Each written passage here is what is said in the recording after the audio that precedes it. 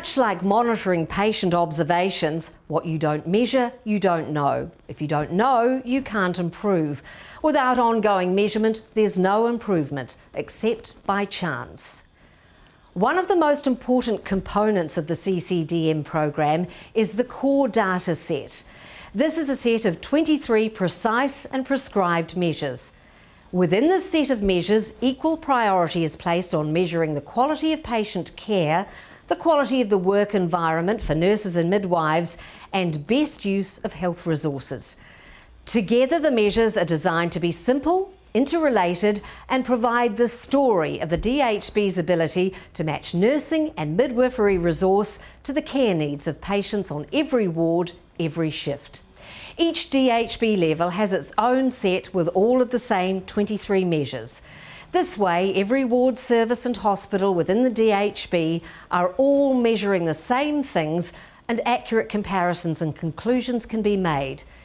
It's important that these measures are displayed visually and readily available at all levels on preferably a user-friendly electronic system that allows everyone access and the ability to see the relationships between the measures. DHBs already collect a lot of data. In fact, the sheer volume of data that DHBs currently collect can be overwhelming. Many of the 23 core data set measures are already collected by our DHBs. However, many of these measures may be individually collected and analysed in different silos within the DHB. This can mean that the measures may be seldom, if ever, brought together in a way that provides the information and insight needed to accurately view day-to-day function and effectiveness.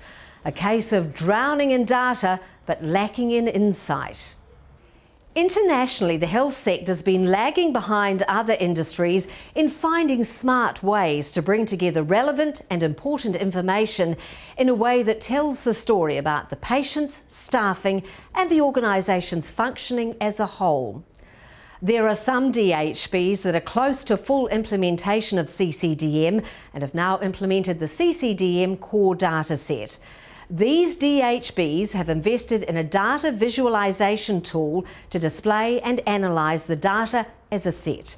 This visualisation allows all levels of the DHB, floor to board, to recognise patterns and relationships between the measures in a way that's not easily seen using traditional reporting methods. This has helped DHB, CCDM councils and local data councils at ward level to gain new insights together and identify emerging trends. This is allowing them to work together to address quality or safety issues before they become bigger problems. What's important about this to nurses and midwives?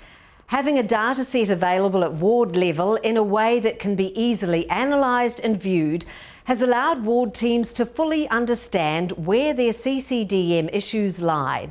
This supports the team to make local improvements at ward level and measure their effectiveness, as well as escalate these with clear evidence of the problem. The CDS ensures the use of the same measures are used from floor to board. It's important that it's visual and accessible at all levels of the DHB. This ensures that issues that are apparent to the ward staff are also apparent to the organisation. For instance, a key measure of patient safety in the core data set is shifts below target. As part of the DHB core data set, this is measured on every ward for every shift. This measure counts shifts where, according to the patient acuity system, the nursing midwifery care hours provided on the shift were less than 40 minutes per nurse or midwife FTE than the nursing midwifery hours required to match patient care needs for the shift. For wards that do not have trend care, shift below target is defined as a shift that has a deficit of 8 hours or more from the planned nursing midwifery for that shift. For example, if 7 staff are rostered to work in ED, but only 6 are on duty, then this would be counted as a shift below target.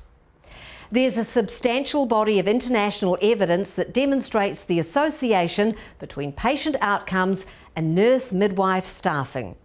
This evidence tells us that adequate nurse and midwifery staffing is key to improving patient care. Unsafe staffing levels put patients at risk and lead to nurses and midwives leaving the profession.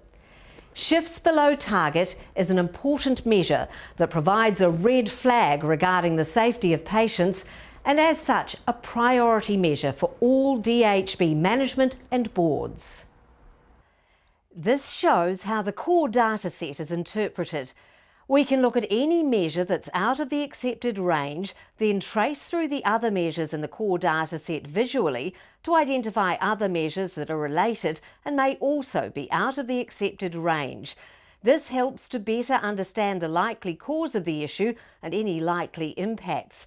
This helps us to better understand the action that needs to be taken in order to effectively improve the situation. An example of how the core data set can help us identify the likely cause of an issue is shown here. If we, for instance, look at casual use, say this is unacceptably high, a situation that we know and that research confirms is not good for patients or nurses and midwives. Neither is it the best use of our health resource. If we visually trace the other core data set measure to look at what may be causing this, we would look at the staff mix. For instance, are there fewer registered nurses or midwives rostered and available than we know we need and have planned to provide? We would also look at care hours variance and shifts below target. Both are trend care measures that may tell us that patient acuity was higher than the staff that were available to meet this. This is an unsafe situation for both patients and staff. If we look at the measures that might further explain why casual use was high, we may see that it's been caused by staff on unplanned leave, maybe sick leave, or that the patient acuity was higher than expected, or the ward had roster gaps, that is, gaps in their planned roster that weren't filled. As well as identifying the likely cause, the core data set also shows the likely impact of an issue. It's important to understand this as well as the cause. This helps the DHB to ensure any improvement action is measured and is working to address the issue. If we look at high casual use again to understand what the likely impact of this might be, we need to look at patient incidents. Are reported patient incidents going up as a result? We should also look at patient satisfaction. Is this going down as a result? Also, are staff incidents going up? Is staff satisfaction going down? Or is there a financial impact, for example, total staffing hours going up? This slide gives another example of how we can interpret and analyse the core data set. For example, if we see that the emergency department length of stay is going up, this may also mean there are breaches of the Ministry of Health's 6-hour health target. To understand this better, we would visually trace through the core data set. In doing so, for example, we may identify that we're also seeing higher numbers of patients that are discharged later than planned. Tracing back further to identify the issue, we may identify, for instance, that there's been a poor staff mix in some of the wards, that the wards haven't had the staff available to match the patient demand when we analyse the care hours variance and shifts below target. In turn, this may be caused by staff on unplanned leave, maybe sick leave, or that the patient acuity was higher than expected, or the ward had roster gaps, that is, gaps in their planned roster that weren't filled. Here's what we know.